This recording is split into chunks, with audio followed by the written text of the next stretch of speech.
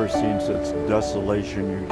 I think we drove for a mile and there wasn't a building hardly standing.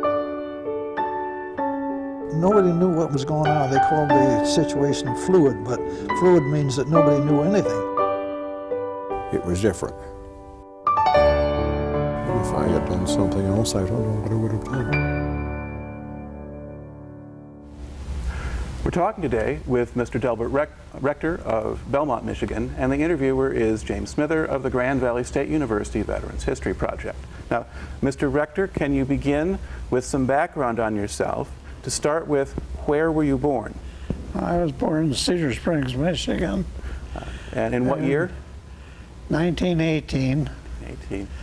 And when I was about 7 years old, we moved to Comstock Park, and I went to school down there, and till my parents got divorced, I went to live with my grandma and grandpa. And where were they? Rector in Grand Rapids. Okay. Now, what did your parents do for a living, I mean, while you were with them? My dad was a professional painter, not portraits, but furniture and cars, and you name it, he could paint it. Okay. And was he able to keep working in the Depression years, or? Oh, yes. He was still working when he died. Okay. And my mother, of course, was a housekeeper. And yeah. And did you finish high school? Yes, I graduated from Union High School. And what year? 1938. Okay. And then after you graduated from high school, what did you do? I went to work for the Grand Rapids Cabinet Company, waiting to get into the drafting, into the engineering room. And I never made it, so I quit there. I went to work for Lear Incorporated, and I was very fortunate that I got into the drafting room and done a lot of design work on aircraft accessories.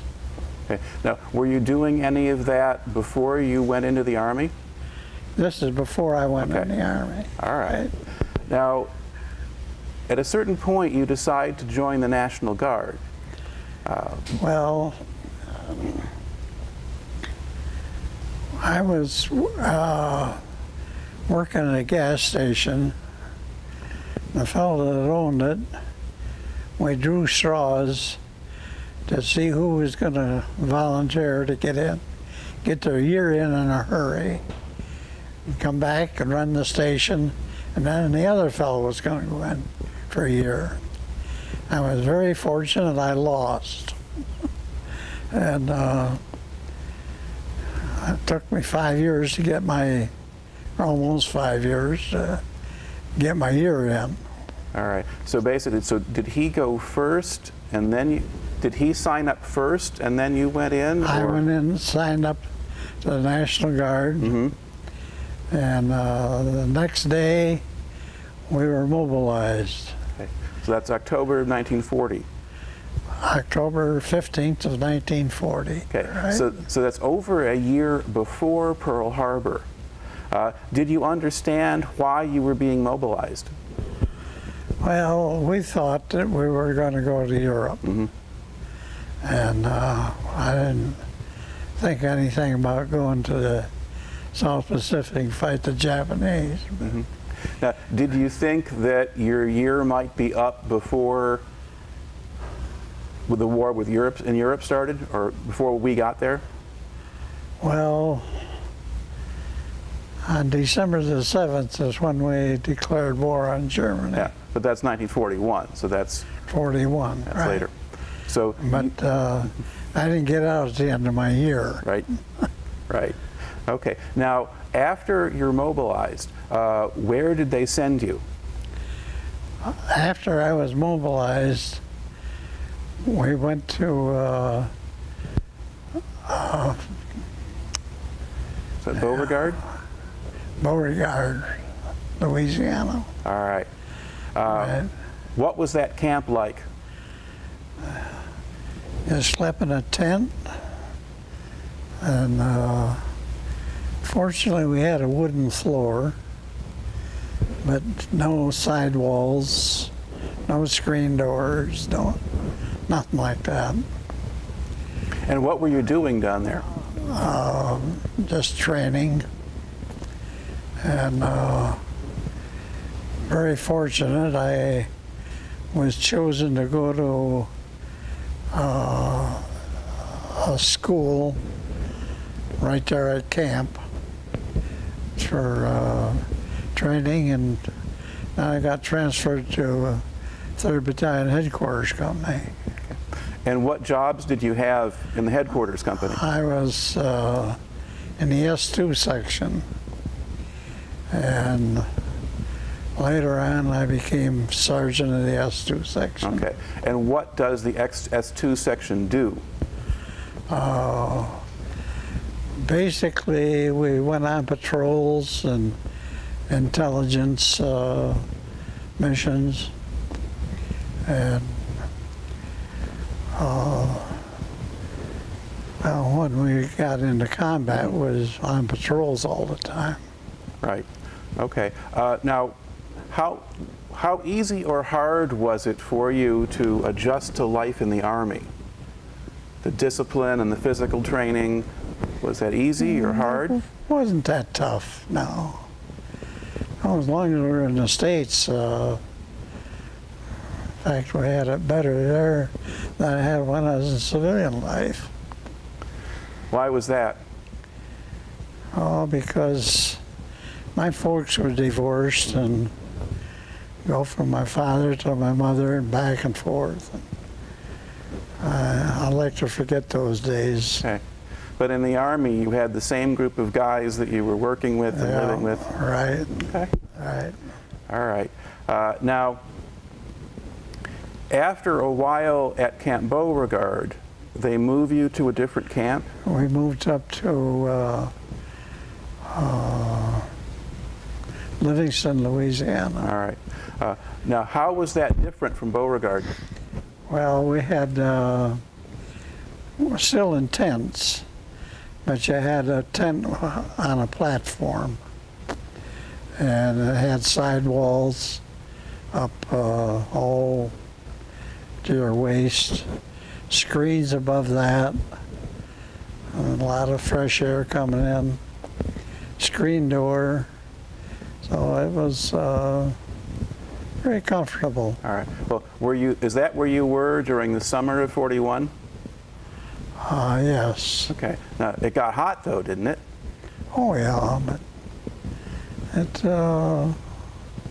wasn't that miserable. Okay. Let's see. Now, did you go on any large maneuvers, big training exercises? We were on let's see, it was the summer of 1941. Mm-hmm. We were on a maneuver all the time. But I was very lucky. I was a battalion commander's chauffeur. And ride around in a, I can't think of what they call those things. Did you have a Jeep or a weapons carrier? A weapons carrier, right. Okay. So a little bigger than a Jeep.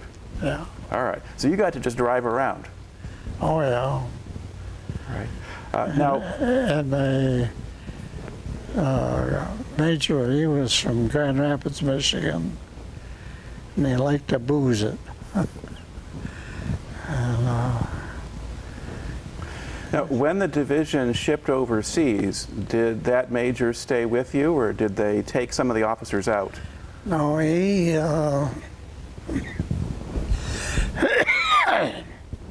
he didn't go overseas, no. Okay.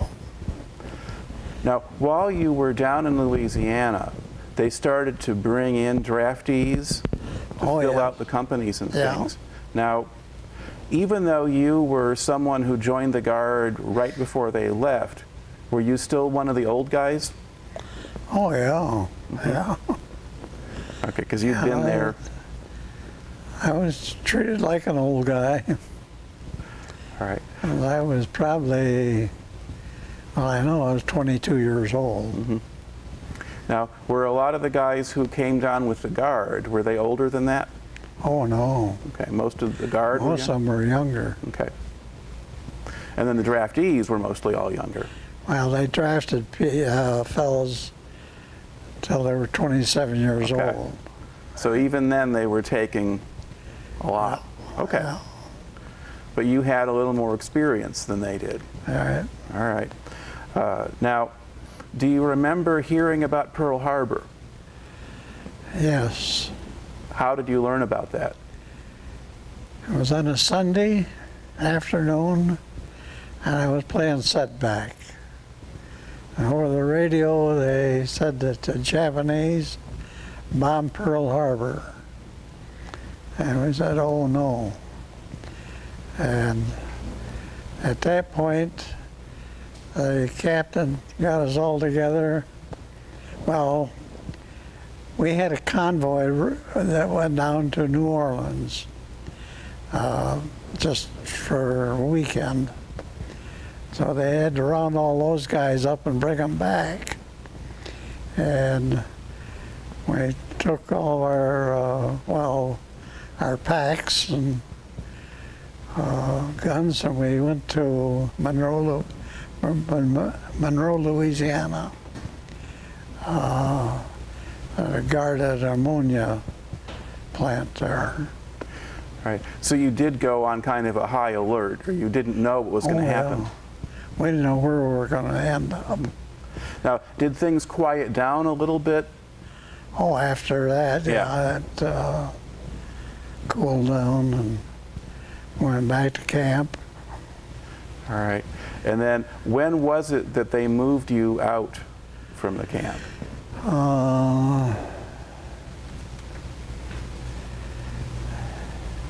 In December of 1941. Okay. Well, We weren't you there a little bit longer than that? Because December 41 is Pearl Harbor. And December the 7th. yeah. But later that year, no, it was in January Okay. of 1942. Mm-hmm. We went to Fort Devens, Massachusetts. So we thought we were going to be going to Europe. Right. And then what happened when you got to Massachusetts?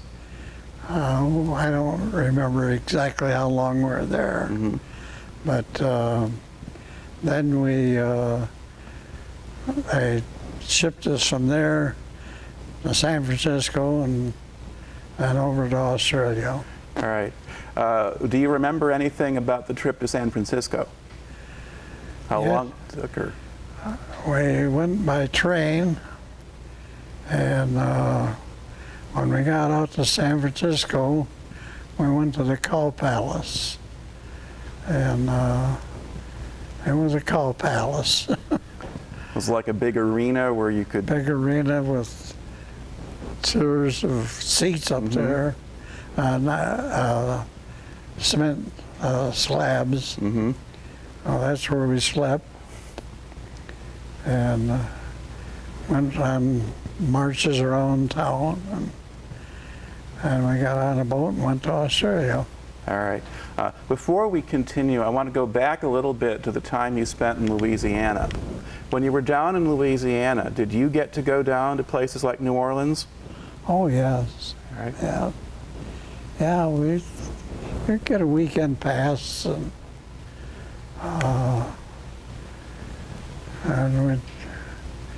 well, I guess I went to New Orleans maybe twice, or maybe 3 times. Okay. Now, would you drive the officer there, or just go with the convoy? Oh, no, if we got a pass to go down there, we'd get on a bus and go down. And could you also go into Alexandria or the other towns around there? Alexandria, yeah. And what was there to do in these places? What could you do if you went into town? Go to a bar and have a beer. Mm-hmm. All right. Okay. Now, we'll go back to your story here. They've got you to San Francisco. They put you on a ship. What do you remember about the sea voyage? Excuse me. I don't know how long we were on the boat, but we were in staterooms. 12 guys, and a stateroom was made for 2 people. Right. So this was a converted ocean liner? Yeah. Yeah. All right. And I had bunk beds. And when you left port, did a lot of guys get sick? Seasick? Seasick, yeah. Oh, yeah. But I never got seasick. Never. Did you have a trick for that? How did you avoid being seasick? I don't know. I just never got seasick. Okay. And do you remember crossing the equator? Yes. Did they have a ceremony for that? Oh, yeah. Had a ceremony. What did they... I forget what they called us then. But I think you were a polywog until you cross, and then you're a shellback or something like that. yeah. All right. Now, where did they send you to? You leave San Francisco. We went to South Australia at a little town called Sandy Creek. Mm-hmm. And I camped there that later on became a POW camp where they brought Italians in there. Mm-hmm. All right. Now, what did you do when you got to Australia? Just go on hikes around the country, and a little training. And then you're there for a while. Did they move you someplace else in Australia? Yes. We went from Sandy Creek, we went up to Brisbane Okay. And how did they get you there? by train. And what was that like? Well, the train was open on the sides, had a running board on there. You step out when they stopped, and just it looked like it was made in probably 1890s. Very crude. Was it an old steam engine? Pardon? Like a coal-burning steam engine or something? Oh, yeah. Yeah. And with the open sides, I mean, would you get cinders Open or smoke? sides, yeah. Yeah. Okay. No windows. And then once you got up to Brisbane, what did you do there? Set up camp, and we were in a big barracks then. And we were there for a while, and we'd go out on patrols, on marches. Mm-hmm. Did any of the Australian soldiers come and try to help train you or teach you about the Japanese? No. No. And was any of your training kind of geared toward what the Japanese would do? No. Okay. We had no idea what they were like. All right. And then after you finish up there, where do you go From Brisbane, we went to, went up to New Guinea, Okay. up to Port Moresby. All right. And how did they get you there? Went by LSTs. Okay. So you were on ships then. You Yeah. weren't flying in. Okay. Do you remember anything about that trip? Sailing on an LST? They were crowded in there like packed. And of course, you slept right out on deck. Mm-hmm. Very crowded. Very glad to get to New Guinea. All right. Now, when you got there, what did Port Moresby look like? You land there, what did you see? They had one building there, and that was it. That was our headquarters. Mm-hmm. But we were camped outside of Port Moresby itself. Okay.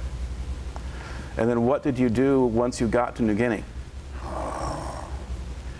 We weren't there very long until they loaded us on trucks, took us part way around the southern part of New Guinea.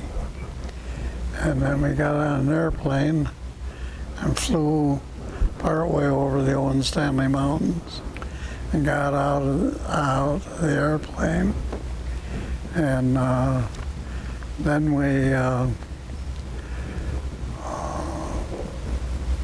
walked on a muddy trail up to Buna. Okay. Now, had you ever been on an airplane before that? Yes. Here in the States. Mm-hmm. Okay. So what do you remember about flying over the mountains? How long did it take, or could you see anything? Well, we had, I don't remember how many guys got into an airplane, but I can remember I was supposed to be on a airplane called the Flying Dutchman, but that was packed, so I had to catch the next one. And the Flying Dutchman crashed up in the mountains. And we lost several men from our company on that. And so after that happened, were you a little bit worried about flying in the next one? we didn't know it crashed. Oh, okay. So, in fact, we didn't know anything about that for, I don't know, well, until we got landed. And the other airplane had, as soon as they unloaded, they took off right away. Mm-hmm. We didn't know that they had crashed until a couple days later. Okay. Now, you land, and I think you landed at a place called Pongani, where they had built a landing strip. I don't remember the name of the landing strip. All right. You land, but you still have a long way to go before you get to where the Japanese are. All right. What was the country like? What was the terrain like that you were going through? Oh, mountainous. Go up the hill, walk along the peak for a ways, go down the valley and up another mountain. All right. And, on a muddy trail. And, well, we had those, not shoes, but combat boots? yeah. And they got all muddy and rub your legs, and you got sores on your legs.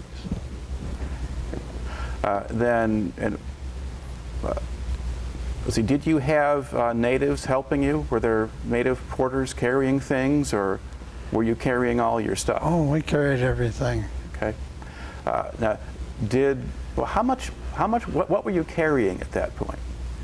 What did you have in your pack? Well, other than a day's ration, or maybe 2 days' rations, you had a shelter half and a blanket and a change of clothes, and that's about it. Did you have a rifle? Oh, yeah. Okay, so you have a weapon. You always carried your rifle. All right. Now, were there men who would kind of throw stuff away as they were going? Because did things get too heavy? Right. Throw our blankets out because you didn't need them. And just keep your shelter half. And that was about all you had in your pack other than your clothes. All right. And then, And when, as your clothes got all muddy, we take them off and put on the spare part, and you had those on your back until you went to Well, I guess till we went back to Australia. Now, would the clothes kind of fall apart after a while? Oh, no, wet they and muddy? get holes in them. Mm-hmm. But we'd come to a river, you wash them off and put them back on. Mm-hmm. They'd dry on your back. All right. Now, during this time, you're marching, it was toward Buna, toward the area where the Japanese were defending. Did you see anything of the Japanese? Did airplanes come over, or? Oh, they'd come over and bomb. Mm-hmm. You know. One time, that was later on. Okay. But you were aware, you were starting to see signs of the fact that you were in a war. Oh, Yeah. Okay. Now, when you got to Guinea and you were going toward Buna, were you starting to see casualties coming the other way, or no. not at that point? Okay. No. Now, what happened when you got up to the area around Buna?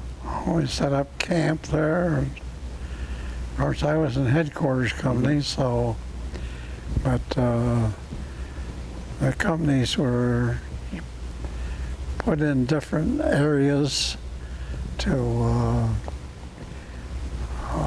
drive the Japanese inland. So that was, it was outside of Buna. It wasn't right in the village. Right. And then what were you doing there specifically?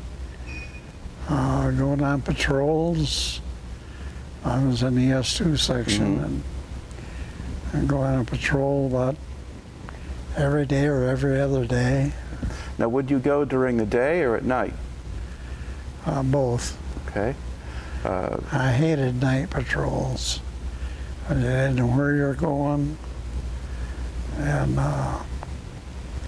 one time we were on a patrol and the captain, well, he was a lieutenant then, but he says, "We got to go this way." And I said, "No, sir, that's the wrong way to go to get back to your headquarters company. You got to go this way." He insisted we go the other way, so we took off. And getting towards evening, he realized that I was right and he was wrong, but he wouldn't say that. He says, "How do we get back to camp?" I said, "We go this way." We were going that way. Go this way. Now, when you're patrolling like that, did you have close calls with the Japanese? Not very many. Once in a while we'd run into Japanese. But one time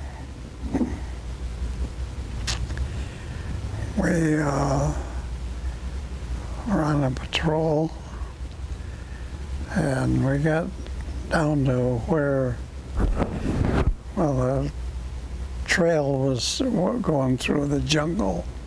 There was a path going out, and we stopped there, and a Japanese officer stepped around from a great big tree and took a gun and held it up to Russ Gill's head and pulled the trigger. Fortunately, it didn't fire. And we're hollering, "Russ, get out of there, get out of there." Because Russ was between the officer and us, so we couldn't fire because of Russ. So he finally got out of there, and we got the Jap officer. And I had the gun.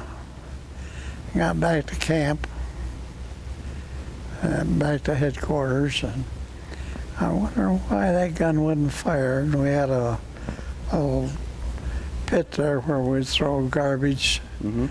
And somebody had thrown a musket cover out there. I pointed the gun at that musket cover and pulled the trigger, and it fired. And when we got back, later on, wife and I were camping up at Traverse City, And we went up to see Russ Gill. He lived in Central Lake, which is a little village just outside of Traverse City. And I says, "You still feel lucky?" And he says, "I feel damn lucky." He never did forget that. Right. Now, most of the time when you were on patrol, were you trying to find out where the Japanese were? Oh, yeah. Okay. You wanted to see them, but you didn't want them to see you? Right. Okay. We had a few excursions where we had to fight our way out. Mm-hmm. But normally we'd stay far enough away that we could see them, but they couldn't see us. Okay. Now, as the fight at Buna took a while, and it got pretty costly. One of the problems there was a lot of men were getting sick with malaria. Now, did that happen to you? Oh, yeah. And how long was it before you started to get the fevers? And Oh, I don't remember exactly. okay. Maybe a month, 2 months. All right. But like I say, if you had a temperature over 106, they'd send you to the hospital. If it was under 106, you stayed with your outfit. All right. Now, what is it like trying to do your job when you've got a fever of 103 or 4? It's just miserable. You're in misery all the time. And you get dysentery and yellow jaundice. And, well, on my legs, you're in mud all the time. And the mud would rub on your skin, and I'd break out. You go to the medics, and they'd look at it and clean it off. And if it had maggots there, oh, good, it'll heal up now. So they leave the maggots right there. And So, and then did they have anything that could prevent the malaria? yes, we had quinine, but when we ran out, they didn't have anything else. Yeah. And quinine just controls the symptoms. I mean, Right. So you didn't have. So when you started, you didn't have Adabrin. You didn't have anything to keep Oh, it no, away. Adaprin, that came later on. So you really weren't prepared to be in a jungle. Pardon? So you really weren't prepared to be in the jungle? Was it what? You were not prepared to be in a Oh, jungle? no. We had no training in jungles at all. So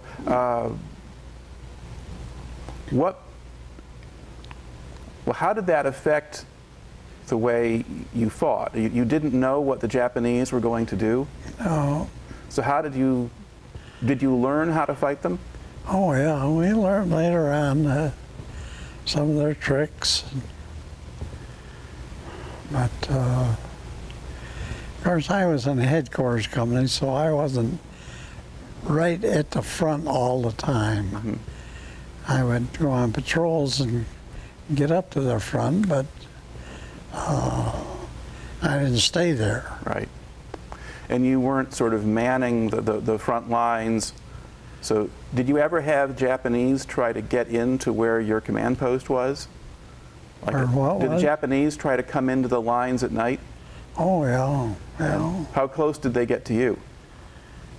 To me personally, I was always back at headquarters. Okay.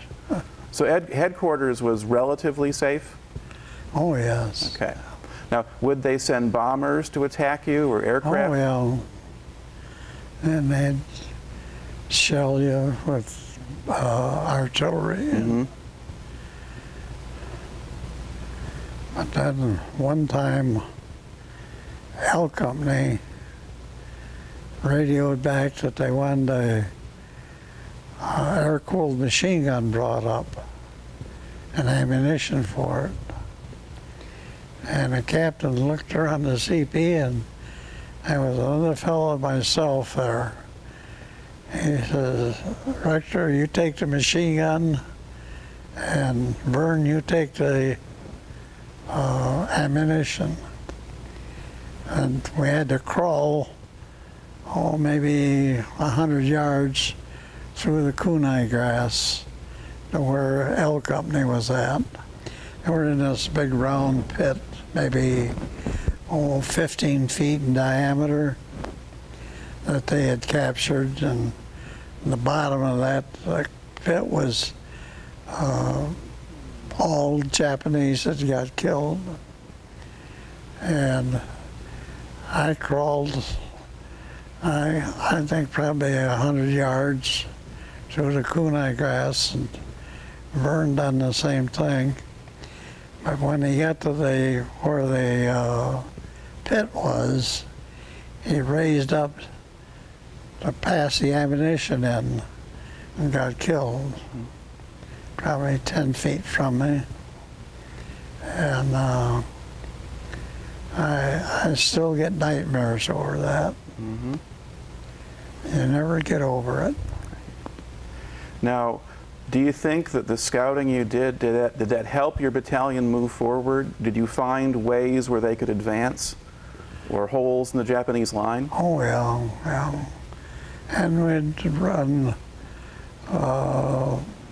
flanking around the flanks and attacked them from there. Because that's eventually how you beat them. You win eventually because your guys get behind the Japanese, and they capture one place, then another, then another. And it took 3 or 4 months for all of that to happen. Oh, yeah. Take place. Now, did conditions at Buna get better? Did the situation improve over time? Did you get more supplies or medicine or artillery? Or? Oh, we got supplies, but when a barge would come in and unload supplies, but when you're on the trail, they'd have airdrops. Mm-hmm. And did that work? Oh, well, yeah. So they didn't lose the stuff in the jungle or have it break when it landed? Oh, well, if they dropped a box, it would break open, but you'd still get your rations. Mm-hmm. Okay. Yeah. What were they feeding you when you're up at Buna? What were you eating? What do you think? You'd get 3 cans. One was pork and beans. Another one was sausage links. Another one was bully beef. Another one was little biscuits. And that's what we ate. Okay. So you're getting sea rations pretty much. Yeah. Okay. Now, did they feed you Australian rations? Did you get mutton and that sort of thing? Mutton. To this day, I can't stand that stuff. Okay. Did you see much of the Australians when you were up at Buna? Because they were there too. Not a lot, no. Were they in a different part of the line? Oh, yeah. Okay. Yeah. And what impression did you have of them? Either the people back in Australia or the soldiers up there? Well, the soldiers were very, very good and well trained. They had a lot more training than we did, and they were very good fighters. The civilians, oh, they, well, maybe 2 years ago, we took a trip back to Australia, and they were real happy to see us and invited us for dinners. We had we went to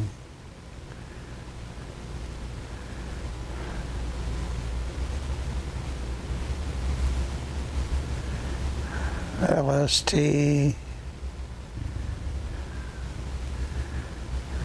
Returned Servicemen's League outing.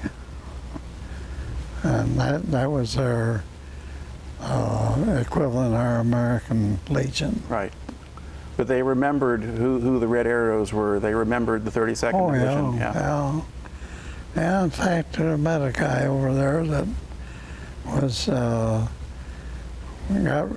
he was at Buna when we were up there. All right. Now, most of the guys who went to Buna did not stay with the unit for the whole campaign. They got sick or they got hurt. Do you have a sense of maybe what proportion of your battalion was still there at the end? Or how many casualties you had? Well, out of the whole battalion, it was probably less than 50 left. All right. And then once it was over, once you'd taken Buna, what did they do with you? Where did your battalion go? We went back to Australia and on R&R and went to a little town called Coolangatta. And about how long did you stay there? Oh, I don't know exactly. It's probably in that. Ed was our company clerk, and he kept all the records. Right. Okay. So you get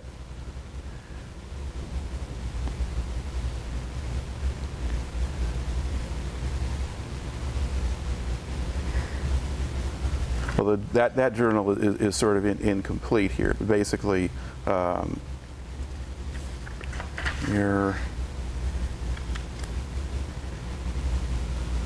guess you leave in February of 43, maybe, and okay, yeah. Well, this is not a full accounting, but anyway. But you're there. But are you in there for several months or back in Australia? Oh no, like a couple of months. Okay. Now, during that time, did they bring in replacements and try to bring the division back up to strength? Did you get new guys? I don't think they brought in any replacements that I know of. Did they have guys who were recovering from illness and wounds? Oh, yes, but they were back with their outfits again. Right. So by the time your battalion moved out again, what strength do you think you'd gotten to? Well, I think we were pretty close to full strength. Okay. So most of the men are coming back or being replaced somehow to do that. Right. Well, yeah, but we had a few replacements, but I can't think of any. Okay. Now, did you get sick with malaria yourself? Malaria? Yeah. I had a real high temperature and went to the hospital.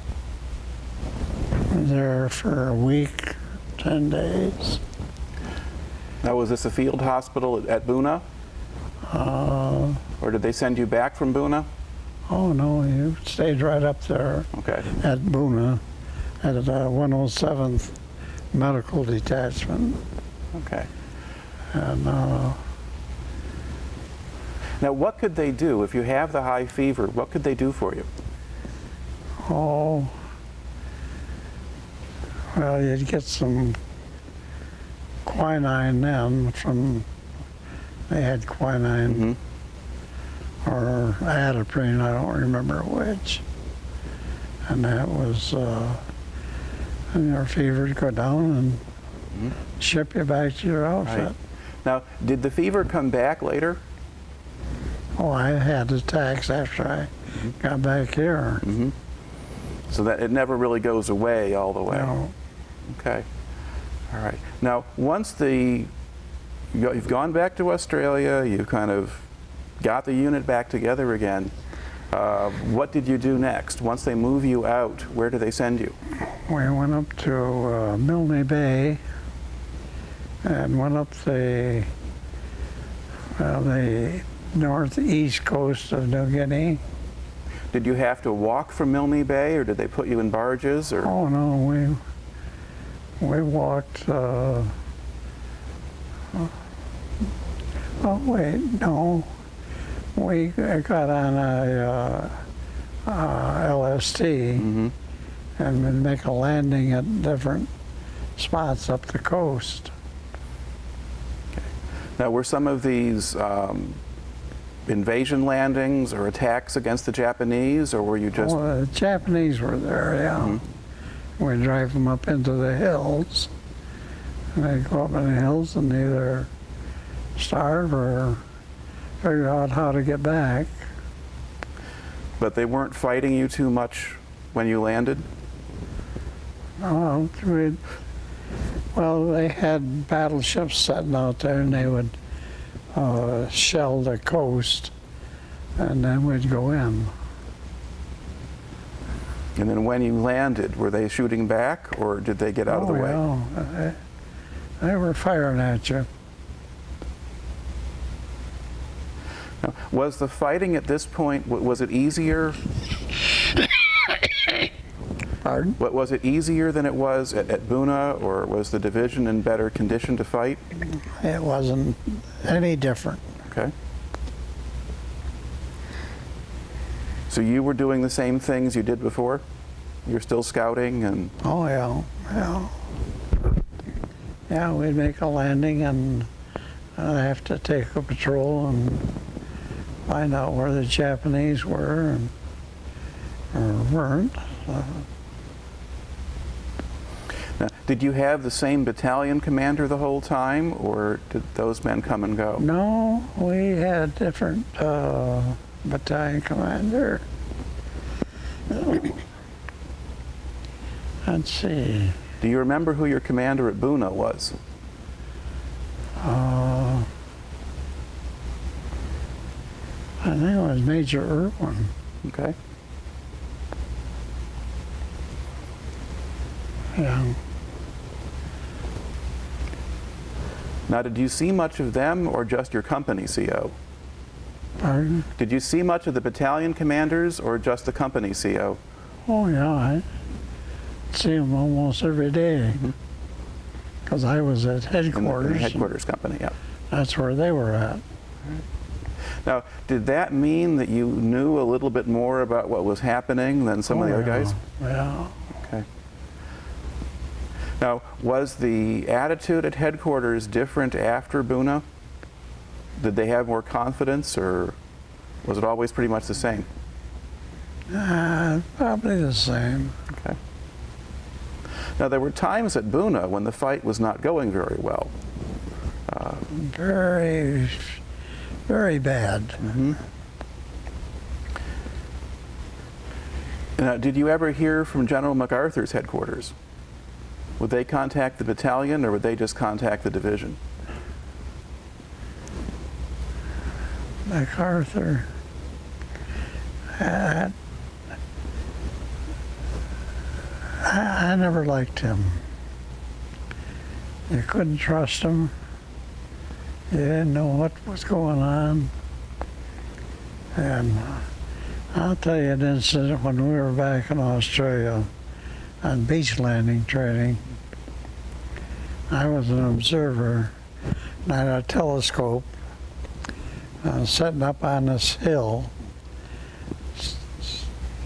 telescoping the coast, and this barge come in and landed, and MacArthur got off from it. And about 3-4 weeks later, I got a letter from home. My mother had sent me a picture of MacArthur landing, and this heading was, "I have returned." And he returned to where? Mm-hmm. He was in Australia. He didn't return. He was, I don't know. I just didn't trust him. Yeah. Well, I mean, at some point, he actually relieved the division commander at Buna and kept ordering men to make attacks. when it didn't make any sense. He was a commander of the whole troops. Right. All of us. Mm-hmm. Yeah. So he's not all that popular among men in the 32nd Division anyway. Yeah. Very unpopular. All right. Now, there was a point when the division was back in Australia when Eleanor Roosevelt came through and visited. Did you hear about that or see that? I remember that. Hot damn sun. You had to go out and stand in the sun and listen to her.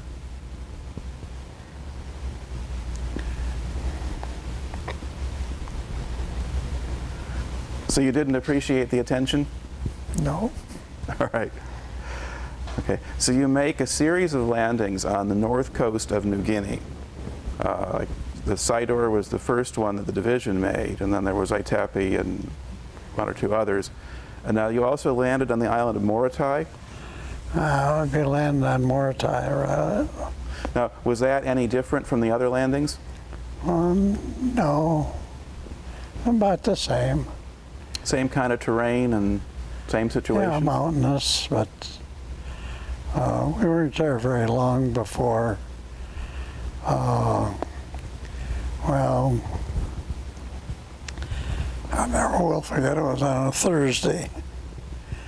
I loaded the troops up, and they were going to ship them up to Luzon, and I was on rotation, and I got my orders to return to the United States.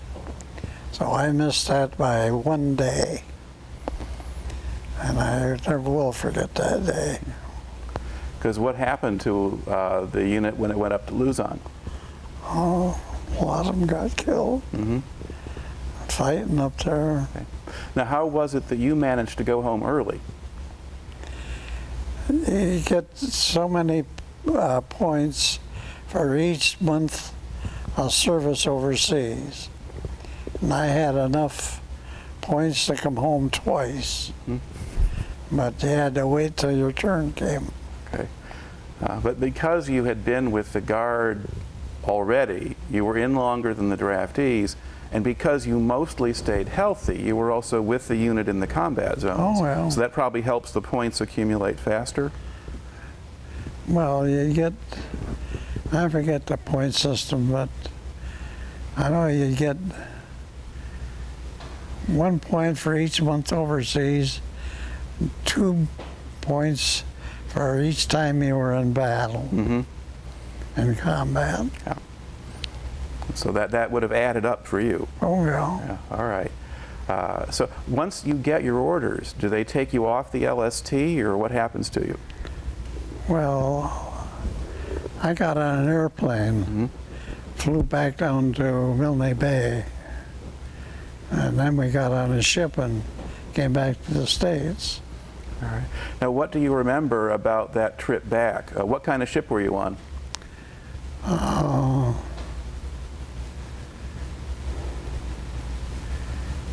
It wasn't what I call a luxury liner. It wasn't. It was Sort of just a troop ship? Yeah. Okay. Now, was that voyage, was it easy, or was the weather bad, or? Oh, we had some bad weather, but if you were on the way home, you didn't care about the weather. Right. Okay. Now, in the different times when you're sailing around or going back and forth, did you ever get attacked by Japanese aircraft or submarines or things like that? No submarines, no. But one of the ships that was going from Brisbane up to Australia, up to New Guinea, mm-hmm. got torpedoed by, I don't know what company was on that one. Okay. Now, when you were in these different battles, I mean, did you get American airplanes helping you? Oh, yeah. Okay. Occasionally you'd get bombers and Of course, they had fighters all the time there. Now, at Buna, did you have air support? Were there bombers or fighters helping you even there, or not so much? Occasionally, they'd come over. Well, they wouldn't bomb us because we were there. Right. But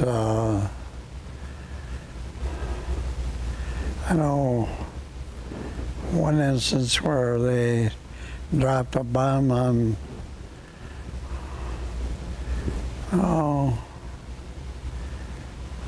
yeah, on some troops, killed some of them, but that's all part of the war. All right. Now you kind of survived, you make it through, you're on your way back home. See, when did you get back to the States? Is that sort of end of 44 or?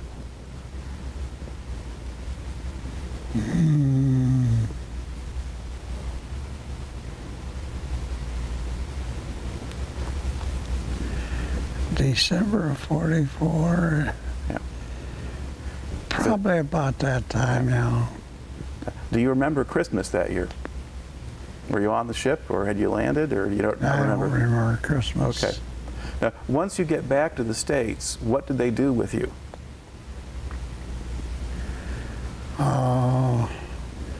Well, you got a month's delay en route, what they call a delay en route. So we came home.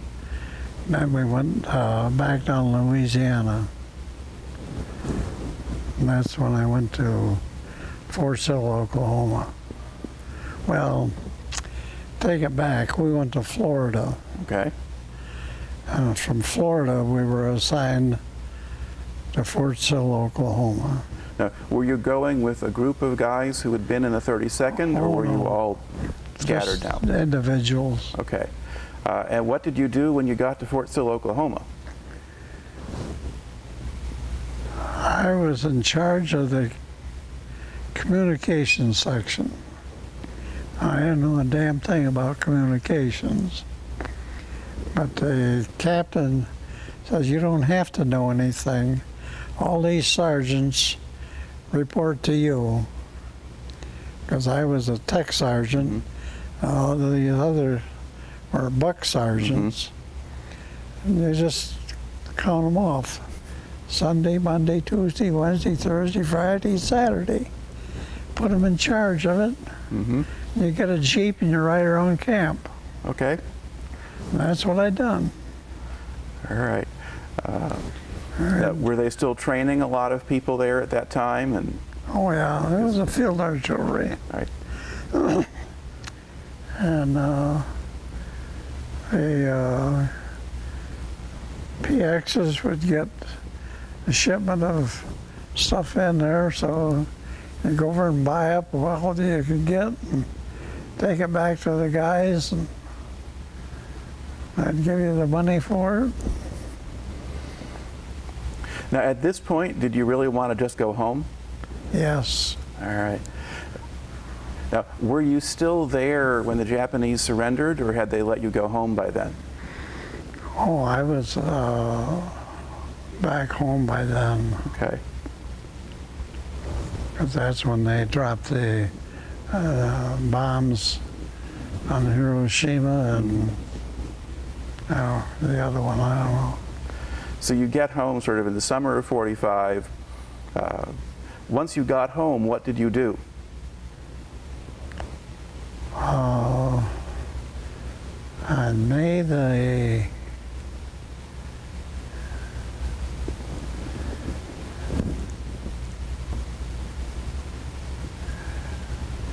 I made the 12th. I got married. 45 or 46? 45. All right. Were you still officially in the Army then? Oh yeah. Yeah. Okay. Because my wife's birthday is May the 13th. I got married the day before her birthday. Now, were you engaged at the time you went into the service? No, Okay. but I knew my wife. Okay. But it wasn't like she was waiting for you for 5 years before you came back? No. Okay. All right. And then, did you go back to the same kind of job you had before you left, or did you do something else? Oh, I started as a draftsman in Colmeyer, Livingston. I made grinding machinery, and I left there and went to Lear, worked on aircraft accessories, and I left there and went to Rapistan and done design work. And then did you stay with them for a long time? I stayed with Rapistan until 1980, and then I retired. All right. Now, when you look back at the time you spent in the service, how do you think that affected you or changed you? It made you appreciate life a lot better and the things that we had. You didn't need a heck of a lot to make you happy. And wife and I has had, well, we've been married 67 years. So we've had a good life. Okay. I'm going to ask a little bit different question here that kind of goes back into the war part. Did you ever see much of the Japanese, at least alive as opposed to dead, or were they mostly just in the jungle someplace? Not a lot, no. Occasionally we'd get a prisoner. And, did you ever capture a prisoner when on patrol, or? I didn't personally, no. But there was I can still recall one prisoner. I don't know what company got him, but brought him back to headquarters, and after we got through interrogating him, a native policeman was going to take him back to the rear area. And he got down the trail, maybe 300 yards. We heard a gunshot. Went down there and the guy was dead. He says he tried to get away, but I don't think he tried to get away. Natives didn't like him any more than we did. Mm-hmm. Now, how did the Americans get along with the natives? Very good. What kinds of things would they do for you? Oh, they'd carry our packs, and they enjoyed cranking a generator to send messages back. They thought that was a lot of fun. All right. What impression did you have of the Japanese? What did you think of them at the time? I don't know.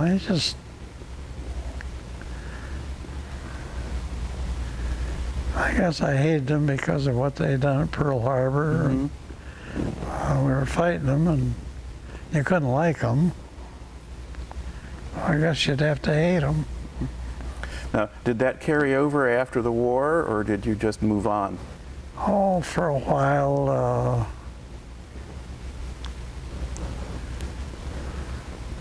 Well, when I worked at Lear, we had an office in Japan. They sent a bunch of guys over here to see our headquarters and see how we went at designing stuff. And there was one guy that he asked me, he said, "Was you ever in service?" Yeah, I was in the Army, where I was over in New Guinea. He said, "I was there too." So, but he was friendly. Mm-hmm. He was also lucky. Yeah. Most of them didn't come back. Right. All right. All right. When you think back about the time that you spent in the service, and especially in Australia and New Guinea, are there other events or things that happened that sort of stand out in your memory that you haven't mentioned here yet?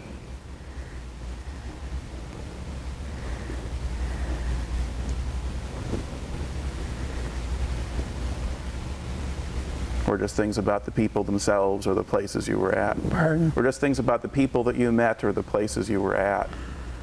Oh, of course, when you're up in New Guinea, all soldiers, you didn't see a civilian. Mm-hmm. We had a chaplain, Father Jennis, was from Detroit, very friendly. But Australian people were very friendly. Of course, the men didn't like us going to town and dancing with the girls. Did you have more money than they did? No, I don't think so. I don't know how much they had. Yeah. But You were competition. of course, when I was in Australia, I was a corporal, so you're getting, what, $60 a month?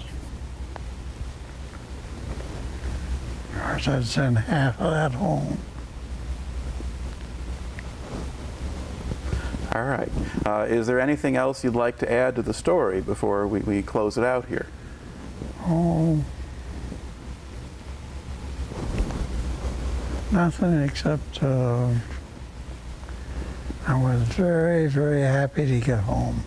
All right. I just, in fact, when we landed at San Francisco, we got off the boat and got out on the dry land.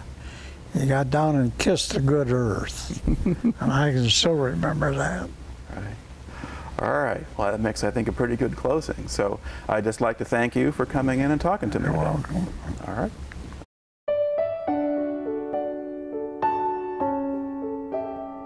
I never seen such desolation. I think we drove for a mile and there wasn't a building hardly standing.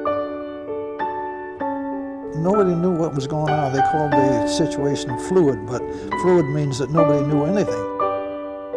It was different. If I had done something else, I don't know what I would have done.